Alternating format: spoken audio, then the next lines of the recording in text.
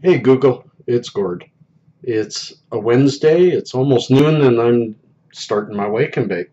Yeah, I woke up, watched a couple of movies first. Something to do. Excuse me, did not wake up in that much pain today, but it's my last day of medicating before getting my son this weekend because I have to take 2 days off medication before even picking him up because we all know how long pot stays in your system. Yeah, that's me rolling my eyes over the stupidity of the restrictions that I'm under, and my ex-wife refuses to talk about the restrictions because she says her lawyer says this is the best thing for our child. What a ridiculous thing, taking advice from a lawyer on what you should do. Anyways, this is more about voting. I'd like to cheers first with lemon sativa. This is take two because take one, I couldn't find it. And it was just hiding behind something. So here we go. I know better than to take a big one in the morning. And had a couple of big ones last night because I needed it. Cheers.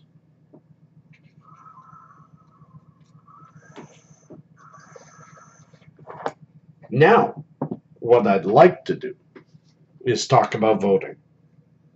And I think I can talk about it quite well from the perspective of either American or Canadian, because it's my feeling that your vote doesn't count. It doesn't do a single thing to you or for our government.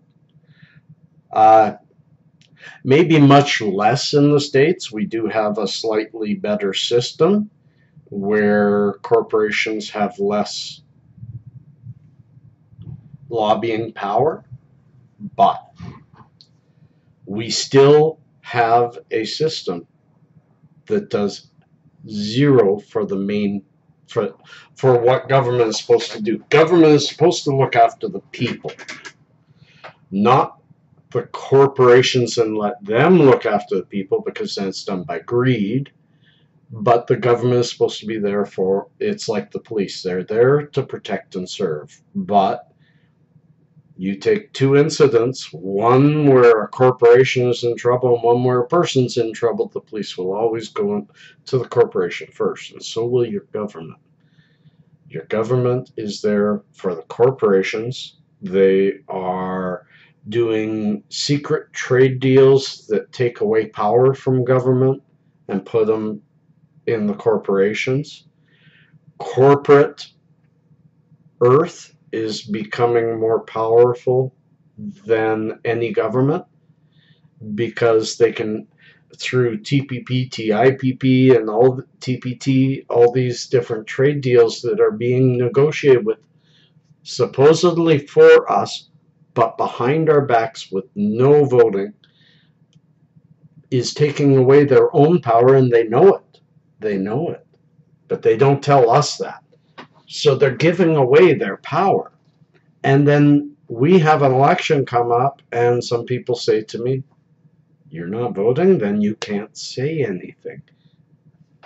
And while I cheers to that, I love people who have the vibrance that their vote means something to them because they haven't studied enough to know that their vote really doesn't mean anything. Let me get a little bit of flour here.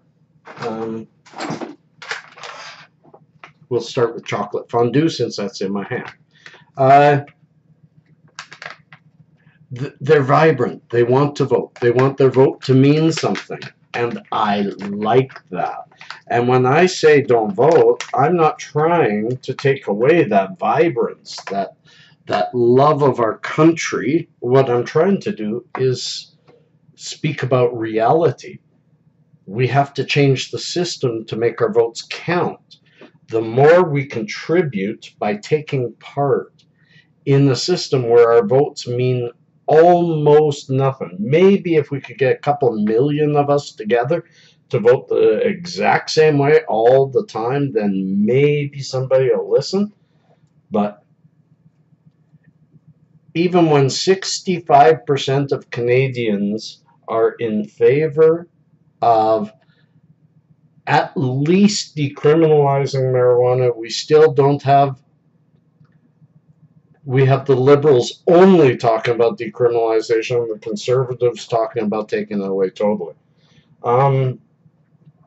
That goes to show that they aren't working for you. They're working for the corporations. They also, at the same time, while saying that they're not going to build the economy, the medical marijuana economy, secretly behind the scenes, they are making deals to make these Canadian companies that grow marijuana and cultivate marijuana strong and powerful. That's not what the marijuana community needs. It's not what medicine needs. Is more, but we knew it would happen, as government grab. So, back to the voting. How does voting for anybody in any of your constituencies change anything towards you? I made the example in a post just recently, cheers, chocolate fondue, of in my own riding. Deepak O'Brien has been the Conservative leader in our riding for 20 years or so. Certainly for all the time I've lived here, and I've lived here since 2000 in this house, he has done zero for this community. Zero. But he's the Conservative candidate. He gets enough money through donations for making sure that he gets voted back in every time. Even though he always has some kind of opposition, it's never strong opposition. We have a finance minister, not a finance minister, a health minister who knows zero about health. We have a system that is broken, and people wonder why I won't take part in it. If I hate disco, I won't go to a disco and put money into the disco generation, because then I'm contributing. I stand for what I believe. And to bring it down to brass tacks, a couple hundred years ago, even here in Canada, 150 years ago, we would send a representative by horse to Ottawa to represent us in the federal district. That guy would have to be in touch, or lady, would have to be in touch with this local area and speak for us in Ottawa. That was back in telegraph days, train days, and very few vehicles and horses. And we are now in a world where Big Brother can start the voting at the beginning of a 1-hour show, and by the end of it have more votes and a decision than took place in most of the voting of all the states put together. So you think about that. Not one person has come forward and said, let's strip down our government and start anew. With today's technology, we should be able to vote on every single issue that comes across the plate, and then proper majorities and tertiary voting. You know, people should have an original sense of what they want. Every morning, wake up, do their government work. Every one of us should have half an hour where we have to go through emails and see what's to vote on today, what is important, read about it. But because of tertiary voting, because of leveled voting, tertiary is 3, wrong word, you have your original vote, and then the government, which would be in application, not people, would consolidate all the information from all the votes and everything, and then develop a report to go back to the people in a day or two or 10 or 20, whatever it is.